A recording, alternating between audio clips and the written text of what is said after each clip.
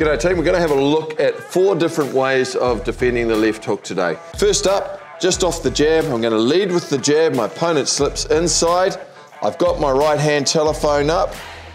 I catch it coming in. I dip down, palm on the side of the face, take the sting off, and I take part of that power away from that shot.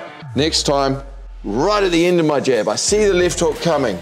Rather than step in, I step back. I will drop this hand, and then I'll pop back in, ready to throw the counter right hand or left hook, or move away. A third one, this time I step in with the 1-2. And now I'm committed. Now the left hook is coming. I don't have time to pull back, so I actually have to step in to jam the hook.